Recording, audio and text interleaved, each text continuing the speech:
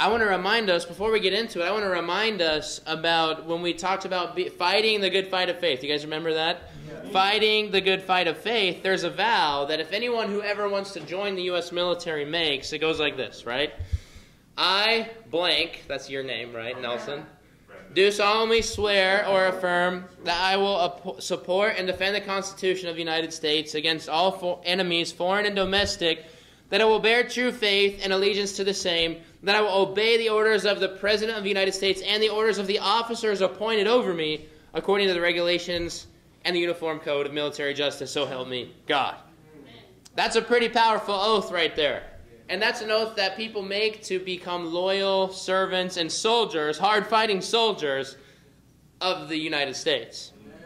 But as disciples of Jesus, there's also an oath that we took on the day that we made our good confession. Let's look at 1 Timothy chapter 6, verse 12. And I hope this morning you guys brought your Bible or you're able to look along with someone next to you, because we're going to be reading the Word of God because we are a Bible church. In 1 Timothy chapter 6, verse 12, it says, to fight the good fight of faith, take hold of the eternal life to which you were called, when you made your good confession in the presence of many witnesses, in the sight of God who gives life to everything, and of Christ Jesus, who while testifying before Pontius Pilate made the good confession, I charge you to keep this command without spot or blame until the appearing of our Lord Jesus Christ, which God will bring about in his own time. God, the blessed and only ruler, the King of kings and Lord of lords, who alone is immortal and who lives in unapproachable light, whom no one has ever seen or can see, to him be honor and might forever. And the church said, Amen. Amen. The question is, are you still fighting the good fight of faith this morning? Or the oath that you made? You know, it's pretty awesome. This past Wednesday, we got to see Phoebe make her oath. And that oath before God is, Jesus is Lord. When you make that commitment, it's something that you say through your faith, but it is a confession and it is a vow before God that Jesus is going to be Lord and he's going to stay Lord of my life for the rest of my life. I'm recognizing who Jesus Christ truly is as Lord. And we got to witness Phoebe make Jesus Lord this past week and be baptized. We got to think about our own oath. Has our oath expired? We made an oath, a vow of faithfulness to God and to his kingdom. But sometimes I think we can forget that we're hard-fighting soldiers. So when life gets tough, we can ask, why is God allowing this to happen to me?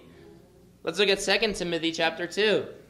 Let's go, bro. Just a little reminder from a few weeks ago, guys. 2 Timothy 2.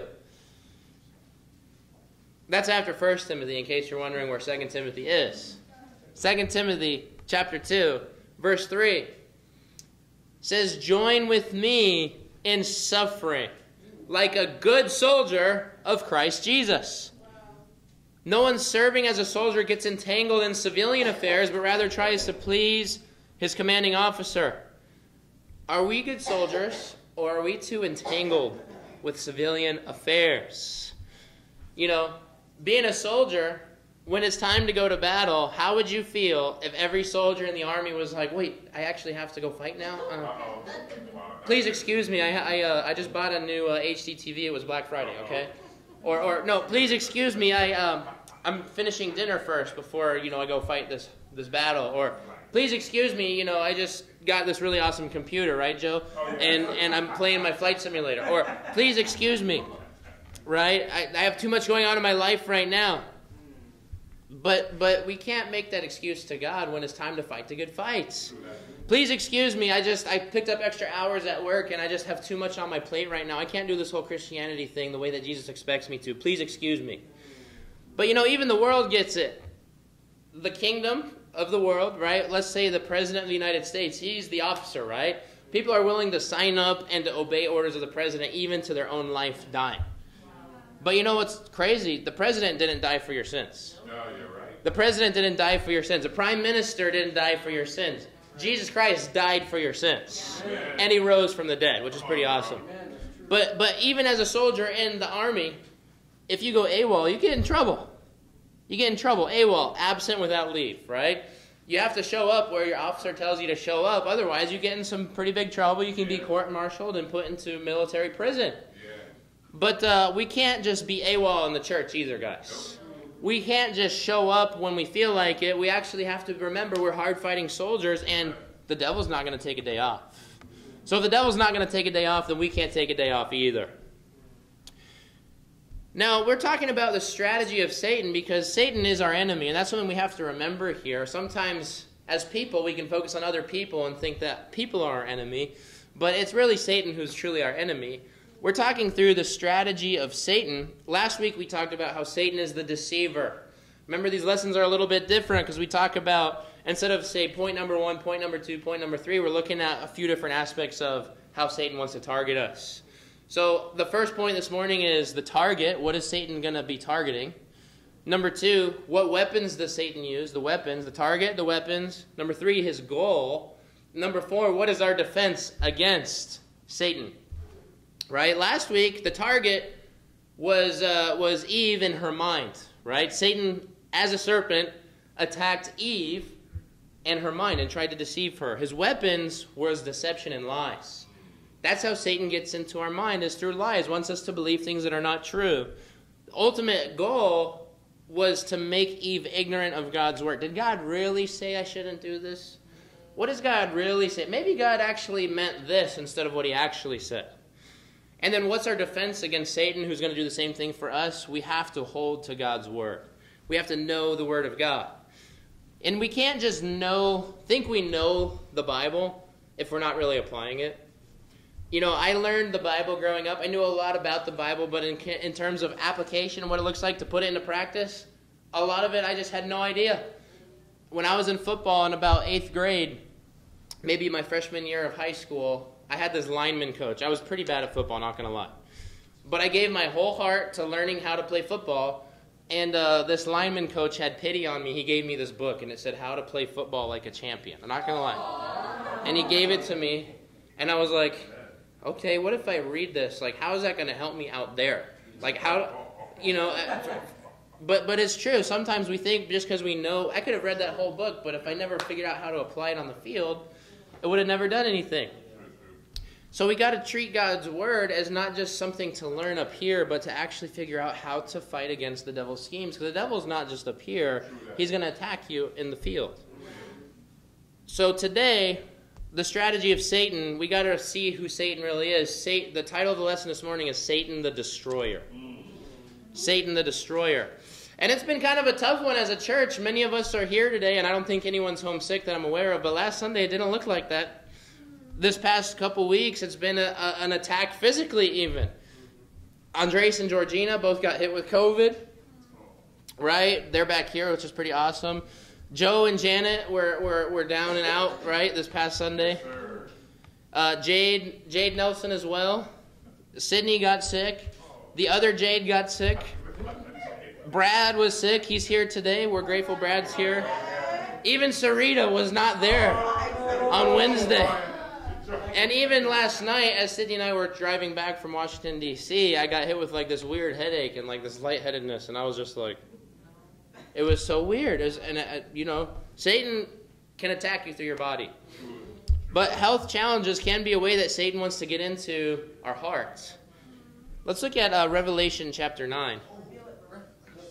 Revelation chapter 9, verse 11.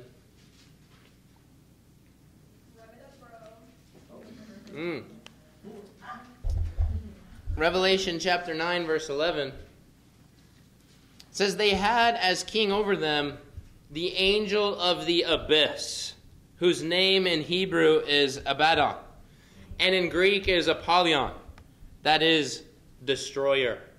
See, the ruler of the abyss and all of the fallen beings is the destroyer, and that's Satan right there. The king of the abyss is Satan the destroyer. So if Satan, like we talked about, can't deceive you through your mind with getting his lies into your mind, then he's going to come for your body and try to destroy you. And as the body of Christ, because we're the body of Christ, right? He's going to come after us and try to destroy us. We have to be willing to fight. You need a physical fitness, but also a psychological fitness as well if you're really going to be a soldier, right? And you can read a book like I talked about, but eventually it's going to be time to get in the ring and learn how to fight the fights. If you can break a man's mind, you can break his body. So if Satan knows that he can get inside your mind, then he can destroy you. So we have to be on the defense from the lies, right? Like Eve, be on the defense from the lies using the truth. But we have to realize that Satan is going to also come after us, the body of Christ, as well. Let's look at 1 Peter chapter 5. 1 Peter 5, verse 8. 1 Peter chapter 5, verse 8. In Genesis, it refers to the devil as the serpent, right? Let's see what 1 Peter 5, verse 8 says the devil's like. Be alert and of sober mind. Your enemy, the devil, prowls around like a roaring lion looking for someone to devour. Resist him, standing firm in the faith, because you know that the family of believers throughout the world is undergoing the same kind of sufferings. And the God of all grace, who called you to his eternal glory in Christ, after you have suffered a little while, will himself restore you and make you strong, firm, and steadfast. To him be the power forever and ever. Amen. So the Bible uses certain metaphors to try to help us understand how Satan really operates right here. And here, Satan is a lion, and lions destroy their prey. They destroy their prey. And a lot of times we can feel like when we're being attacked or we feel like we're suffering, that we have this feeling that we're the only one who's going through this and we're all alone. And that's why this passage says that the believers around the world are going through the same kind of sufferings. It encourages us, saying we're not alone, we're suffering together. You know, if someone's going to throw a punch at you and you want to block it, how do you block it? You block it, right? Using your fist or your arm or whatever. But here's what you don't do. Someone's going to punch me, oh, my finger will block it. Like this. That wouldn't really be a really good defense, would it? I mean, you have a pretty strong finger if you can block a whole punch with a finger. But what's the point? As parts of the body, we have to help each other defend off Satan's attacks. Yeah. Because we can't just say, oh, I'm by myself, I'm good, I can defend Satan's attacks. You know, no. We got to be able to come together as each part of the body and help each other fight off the attack of the devil. To protect each other. And we all agree with this intellectually, like, oh yeah, we need to be there for each other, it's going to be awesome. But then the struggles actually come, and then we kind of get in our feelings and our emotions, and we're like, oh, I'm by myself right now, no one wants to help me out. Or maybe we just don't want anyone else to know that we really have a struggle. I'm embarrassed. I don't want anyone else to know what my struggles are. And instead of working together, we can just say things like, well, I'm just going to try to do me and fight off this attack all by myself. Or maybe on the opposite side, we instead of seeing a brother who needs help or a sister who needs help, we kind of just get to ourselves and say, oh, they'll figure that out eventually. We got to be there for each other. But sometimes we get independent. It's kind of like... you guys have seen those nature documentaries. I think those things are so cool.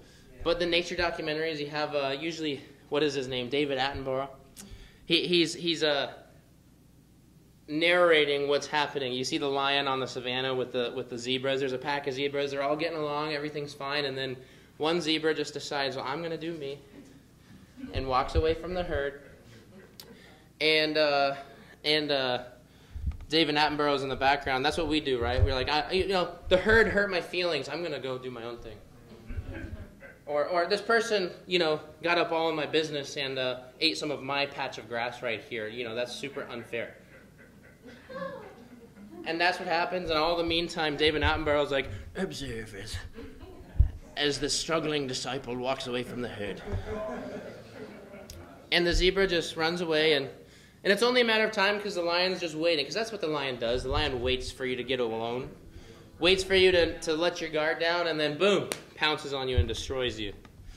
And I'm sure the zebra, during all of that, justifies his independence and his thoughts with all those excuses. Well, I don't really need to be around the church that often. I don't need to be around the body of Christ that often. I can kind of show up when I feel like it. Maybe only when I...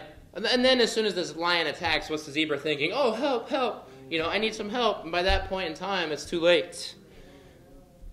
We got to have a serious conviction that if we walk away from the family and the army of God, we can get really hurt spiritually. We can't be naive enough to believe Satan's lies. Otherwise, we can destroy ourselves. So a question for you is, what lies are you listening to that is going to destroy you? What lies are you listening to that will destroy you? There are some lies the devil wants us to believe, such as people will never change. Why should I hold out and forgive this person? They're never going to change. Or, why should I give my heart back to someone who hurt me? They're only going to hurt me again. Or, another lie is that the church should never have any problems. So, are you kidding me? This is supposed to be the church of God. Are you telling me that somebody in the church sinned? If you think that way, just look at yourself in the mirror. Because this church is going to have problems because why? I'm in it. You're in it, right? The church is perfect because of what Jesus did. Or maybe another lie is like, I just don't have enough time to get involved with this battle thing that's going on. I got me to worry about. But what are you really up to? What the things that you are in your life are the things that you're willing to prioritize. Every single person has the same 24 hours. Every single person has the same sunrise, sunset, and whatever happens in between is what they choose to prioritize. So we got to ask ourselves, are we making excuses or are we really prioritizing God in our life?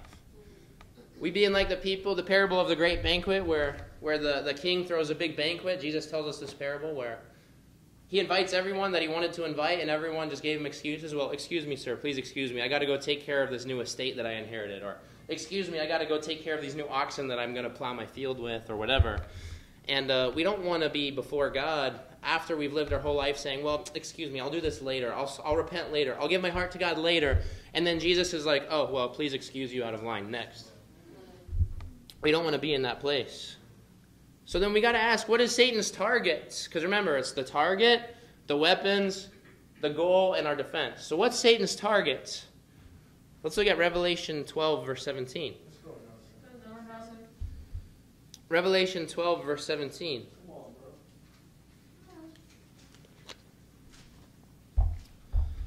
Revelation 12, verse 17. Says, then the dragon was enraged at the woman and went off to wage war against the rest of her offspring, those who keep God's commands and hold fast their testimony about Jesus. So the dragon, being the devil, wants to wage war against the offspring who are those who keep God's commands and they hold fast their testimony about Jesus. So in large, Satan is attacking the body of Christ. Satan wants to attack the body of Christ. That's the target. What's the target? The body of Christ.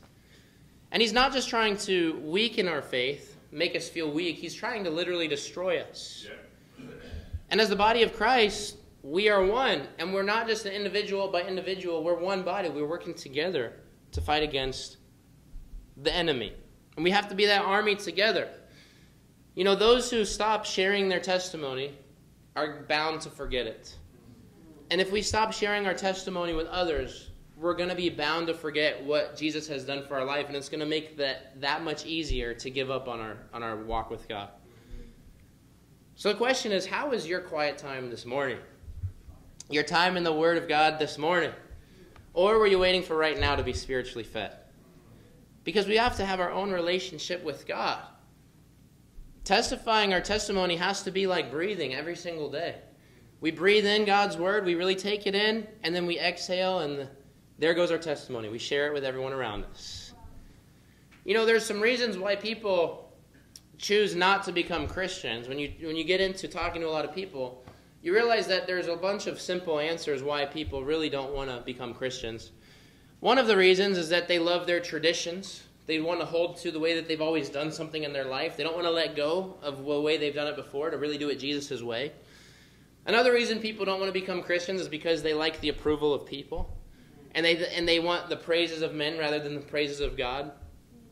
And a really simple one is people love sin and the life that they have, the way that they want to do it, and they don't want to give that up.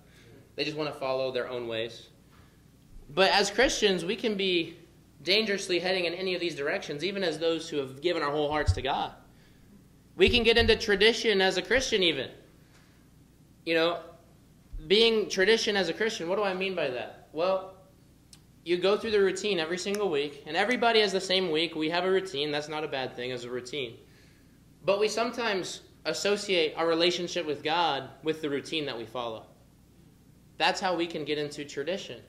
where we start going through the motions. We come to church Sundays. We maybe even go to midweek Wednesdays, and we do the same thing every day in, day out. But our heart drifts all the way over here, and then we wonder why we're getting attacked spiritually and not really standing up to the attacks. We don't want to fall into tradition as disciples. We don't want to fall into tradition even as those who go to church every week. And then when somebody asks you to add something to your schedule, you know you're in tradition as a disciple. If someone asks you to do something a little extra, hey, can you go above and beyond and help with this? And you're like, I don't know if I have time for that. I don't know if I already give my Sundays to the church, right? Instead of focusing on God, you make it about the church.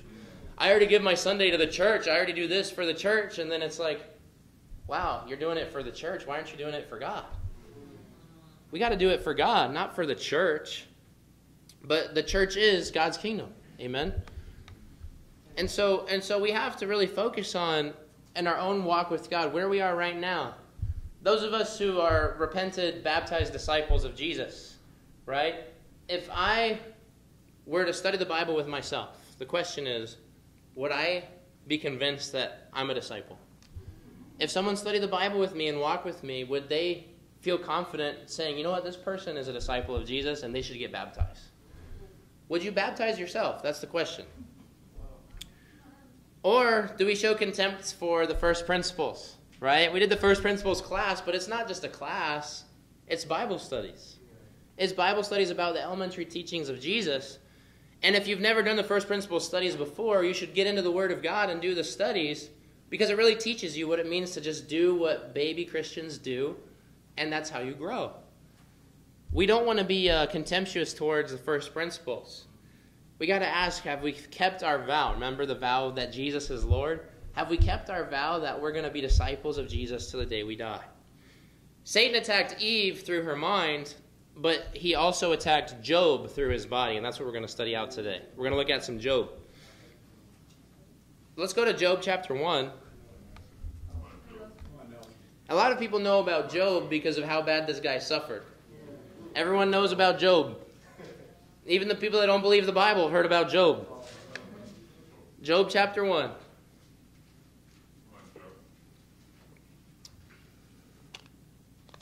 Job 1 verse 6. It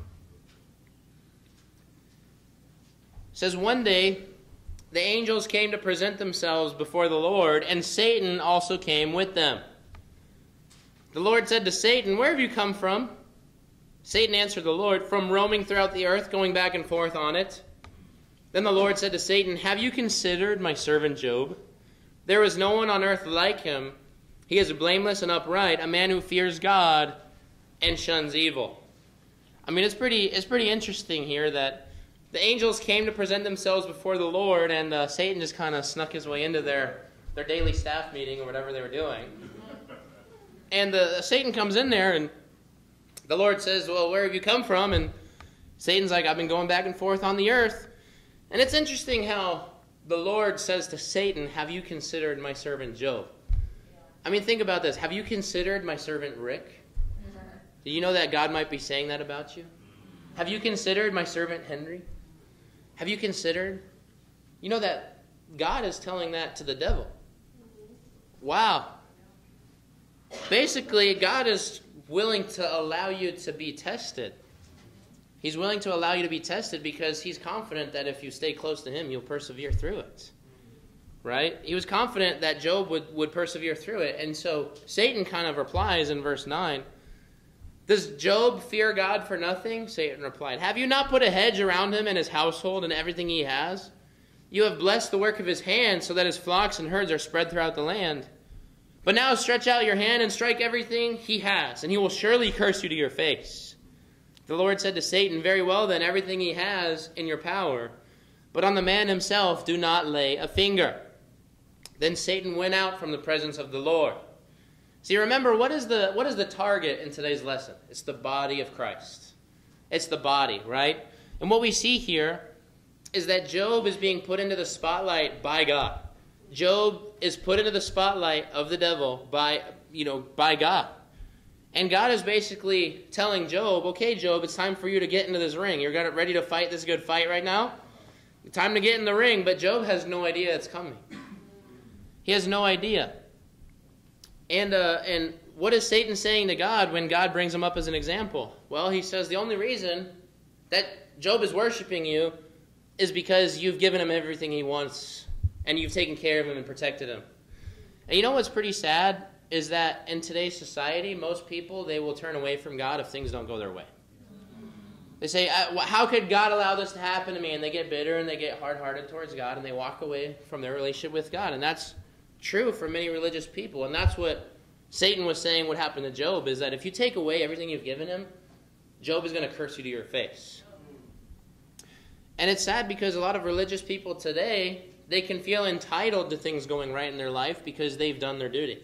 I showed up to church. I've been giving 10% every Sunday for years and years, and now, God, you allow this to happen to me? Are you serious? Or I've been to church. I've even driven all the way to Washington, D.C. to go to church on Sunday. You know how far away that is? That's like a 2-hour drive. I'm entitled to things going my way. But what that shows is that those with that kind of mindset in the religious world are not there because of the cross of Christ. They just want to check in and check out and try to check box their way to heaven. But then when things go not their way, they don't know where to turn to. But with Job, the thing about Job, we're not going to read exactly word for word the whole story, but he loses his children, his possessions. Everything that he has is basically gone, and it all happens on one day. Like, he goes through everything in one day. And when he gets news of this in verse 20, that's what we'll pick it up here in verse 20. Job 1, verse 20. At this, Job got up and tore his robe and shaved his head. Then he fell to the ground in worship. I mean, what would you do? What would you do if you found out that you lost not only all your wealth? I mean, we talked about the stock market crashing, right? Appreciate Jade sharing that in contribution today. But what if you found out you lost all your wealth, your house basically burned to the ground, and not only that, but all of your kids and all your relatives all died on the same day due to some freak accident? I mean, Job responded by falling to the ground in worship. And he says in verse 21, naked I come from my mother's womb, and naked I will depart. The Lord gave, and the Lord has taken away. May the name of the Lord be praised. And all this, Job did not sin by charging God with wrongdoing. Basically, everything he had, God had the right to take away. Everything that we have, God has given to us. We can be grateful on this Thanksgiving for all that God has given to us. But God has the right to take it away if he wants to. Chapter 2, verse 1. So that's what happened, and Satan didn't get what he wanted, right? He wanted Job to curse God, but he responded by worshiping. Now, chapter 2, verse 1. On another day, the angels came to present themselves before the Lord, and Satan also came with them to present himself before him. And the Lord said to Satan, where have you come from? Satan answered the Lord, from roaming throughout the earth and going back and forth on it. You know what's funny about the devil is that we can be unaware of his schemes, but it's not because we didn't know what they are. Satan's schemes are very consistent in our life. He's going to try to attack the exact same way very consistently. That's the thing about the devil. He's consistent. He's not necessarily creative, though. He's not going to invent a new way to try to get you. He's going to use the same way that he's been doing it for all time, consistently doing the same thing, try to get you to turn away like so many people have also done. Verse 3. Then the Lord said to Satan, have you considered my servant Job? There is no one on earth like him. He is blameless and upright, a man who fears God and shuns evil. And he still maintains his integrity, though you incited me against him to ruin without any reason. Skin for skin, Satan replied. A man will give all he has for his own life. But now stretch out your hand and strike his flesh and bones, and he will surely curse you to your face. The Lord said to Satan, very well then, he is on your hands, but you must spare his life. So Satan went out from the presence of the Lord and afflicted Job with painful sores from the soles of his feet to the crown of his head. Then Job took a piece of broken pottery and scraped himself with it as he sat among the ashes. His wife said to him, are you still maintaining your integrity? Curse God and die. You know what's pretty funny about this passage is your spouse, the right spouse, can help you make your way to heaven. The wrong spouse will lead you straight to hell. And it's also kind of interesting how Satan attacked everybody but the spouse.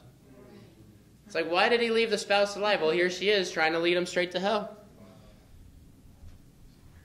In verse 10, he replied, "You are talking like a foolish woman. Shall we accept good from God and not trouble?" In all this, Job did not sin in what he said.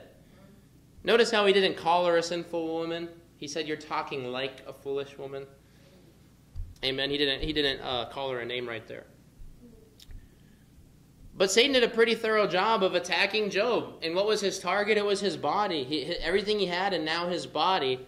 And what was Satan's weapon? What was he trying to attack him with? It was suffering.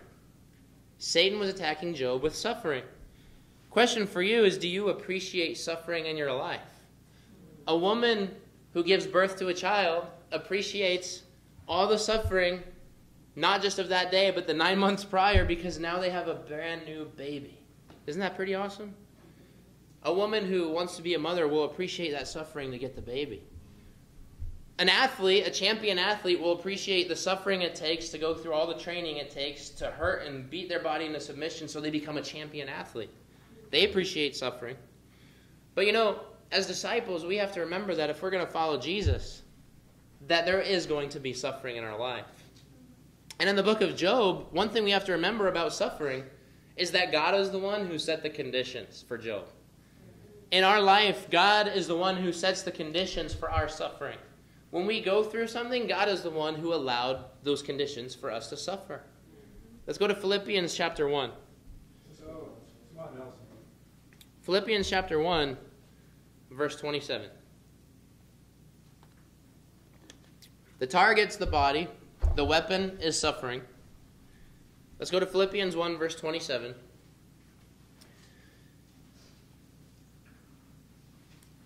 says, "Whatever happens, conduct yourselves in a manner worthy of the gospel of Christ.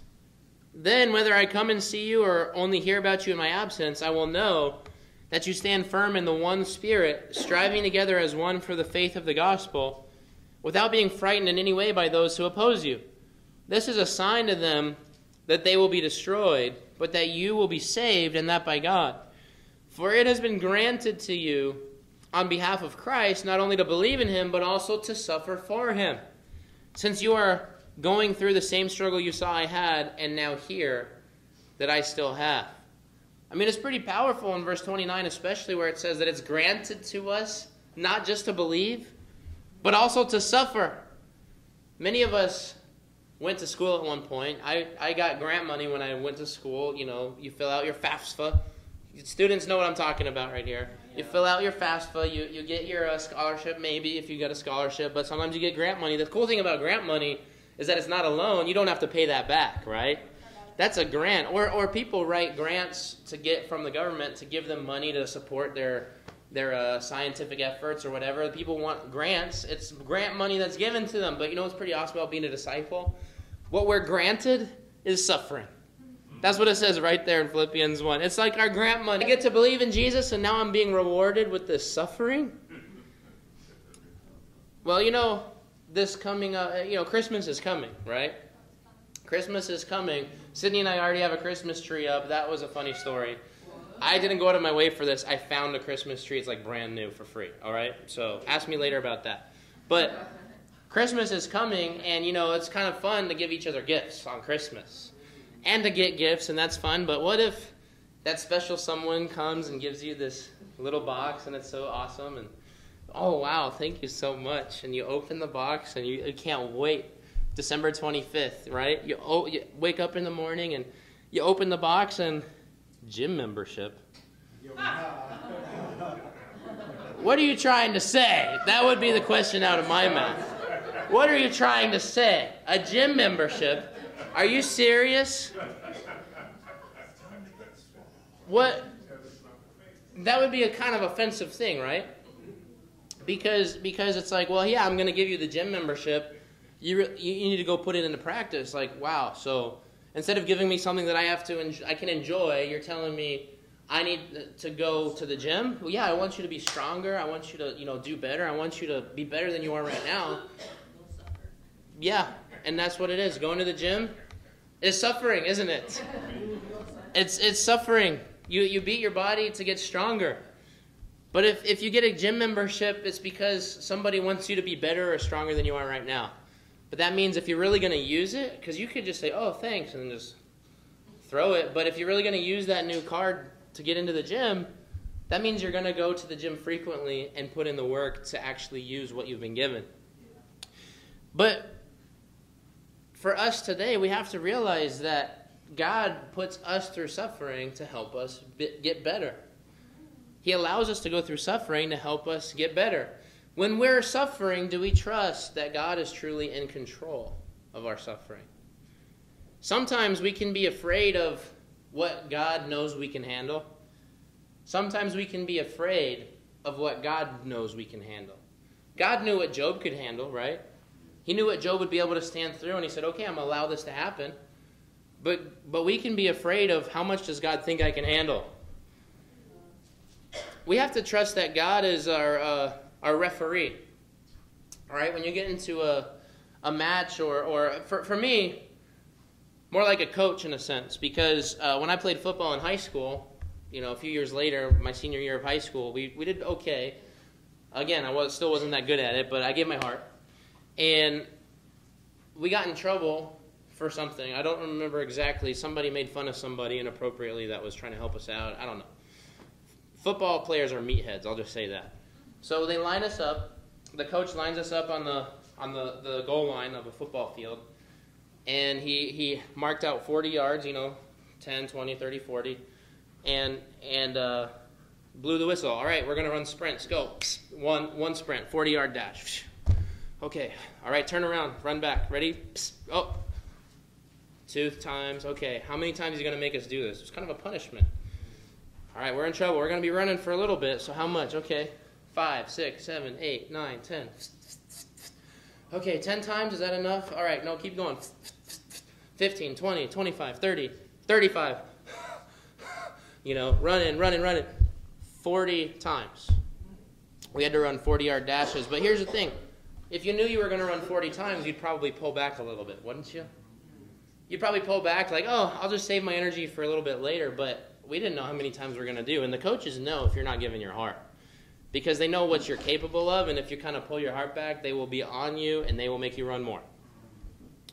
And so part of trusting God is trusting that we're going to be pushed to the place that we're going to be to our limits, but it's never going to be too much for us. God is going to allow us to go through things, but the problem is that during our suffering, we don't want to give our whole heart to the suffering and understanding that God is He's not punishing us. That's the difference, right? For me in high school football, we were getting punished. But for God, He's not punishing us. He's just training us. He wants us to be better.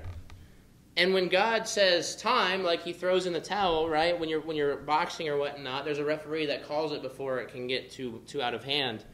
God is that person for us, and we got to trust God's timing with how long He wants us to suffer when we go through what we go through. His target is our body. His weapon is our suffering. The ultimate goal of Satan, because Satan wants to attack our body, Satan wants to make us suffer, but the goal is to make us really impatient with God's will. See, when things get tough, you kind of see who someone really is when they go through suffering. And when things get tough, when God's will is hard for us, we have to hold on. It's not always easy, but we can go through many rounds of fighting and suffering. And then we get to this point where it's like, okay, how long am I really supposed to keep fighting this fight? Is this how it's supposed to feel for my whole life? And we can get impatient, and rather than being surrendered to God's timing of things in our life, we make a decision to do what I want to do when I want to do it. And actually, an example of this, is when people decide that they want to marry the wrong person. Because instead of waiting for Mr. Right, people go for Mr. Right Now, or Mrs. Right, Mrs. Right Now, right? The person that is there, and because I'm suffering by being alone, and I'm suffering by following God the right way, giving into whoever I wanted to marry right now, and then you suffer the consequences later on for that. But we can want to take control because we know we're supposed to hold on and be righteous through our suffering. But then you're like, man, can I just get a break here, Lord? I'm suffering for so long. Can I just get a break? I mean, I want to get stronger, but I'm kind of tired. It's kind of like I went to the gym with Rick for the first time a few months ago. And I'm like, okay, I'm ready to get back in. This is going to be awesome. I'm all pumped up. And after doing like one set of the bench, I'm like, okay. And then the second set, I was done because I hadn't done it in so long. I was like, your arms are shaking like that. I'm like, wow, this is tough. It's like, oh yeah, we got 3 more sets, Nelson. I'm like, okay, Rick, really? Like, can I be done? Can I be done? No, we got to push through it. Give your heart through it. And, I appreciate that. We all need that. But we can try to, if I wouldn't go through that, then I wouldn't get stronger. And in the same way, when we give up on when things get a little tough, we don't really learn what we're supposed to learn from God. Let's look at James chapter 5. James chapter 5, verse 10.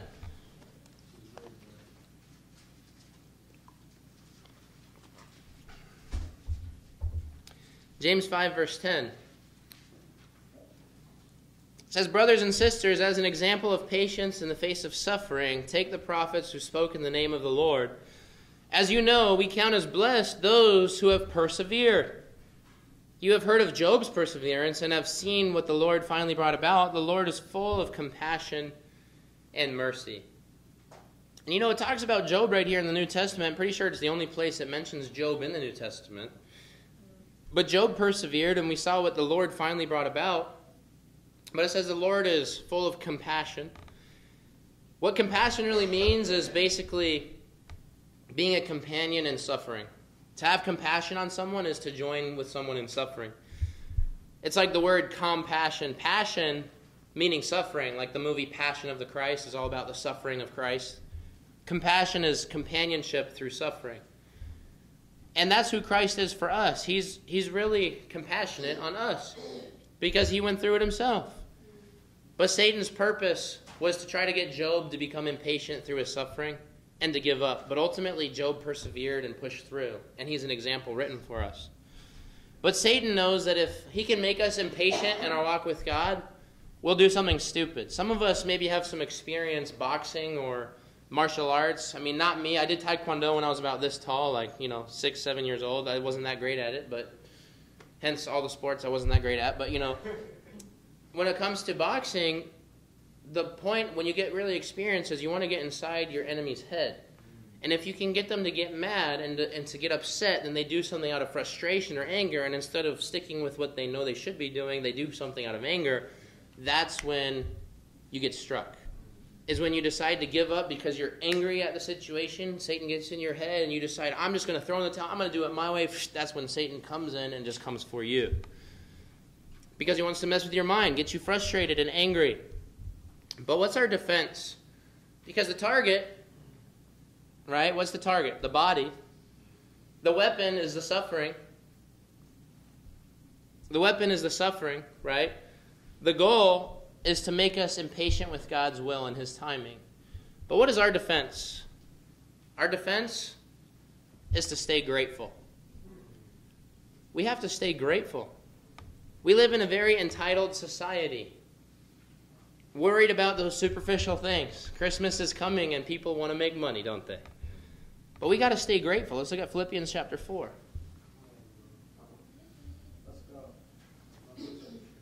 Philippians 4, verse 4.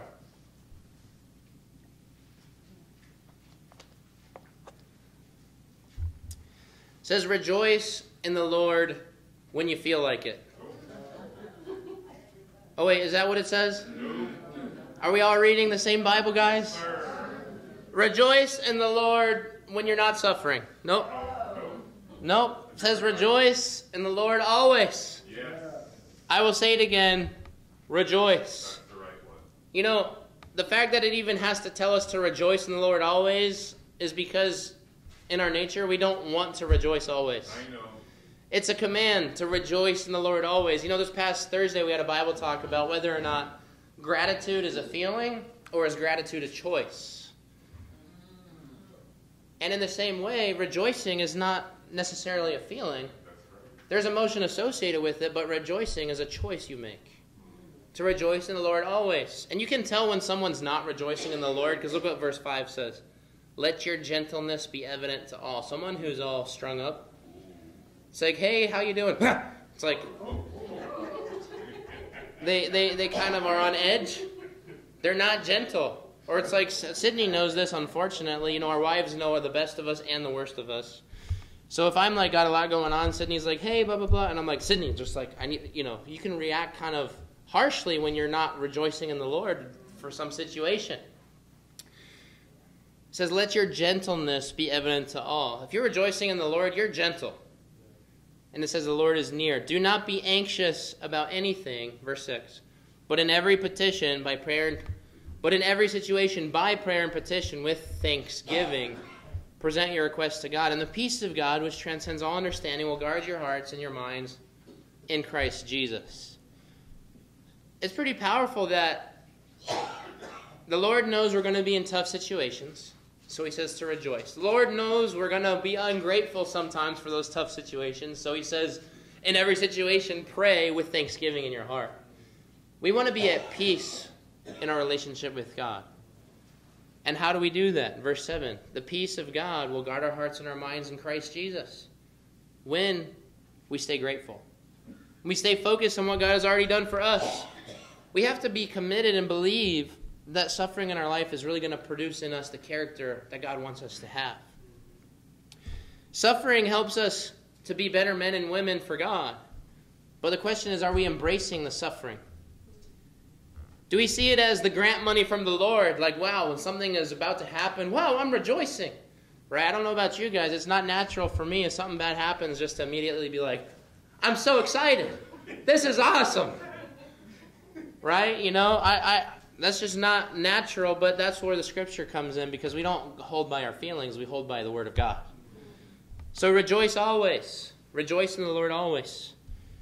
Because if we're going to build this church the way that God wants it to be, and we're going to win the state of Delaware, we're going to have to suffer, and that's just the truth. We got to be ready to go through it. You got to be willing to suffer for the truth. And you know, some people try to preach inspirational, lift-up messages, and I get that, but at the same time, we got to be real about what God's Word says and how to actually respond through suffering. I appreciate Georgina shared during communion today. We have to be willing to suffer for the truth and be sober about whether or not we have been real good soldiers of Christ Jesus. Does my oath and my good confession that Jesus is Lord, does it still stand? Because Jesus died so that we can truly live. So as we suffer, let's honor him, give our best, and this Thanksgiving be the light of what it means to really stay grateful as our defense against Satan's schemes. And to God be the glory. Amen.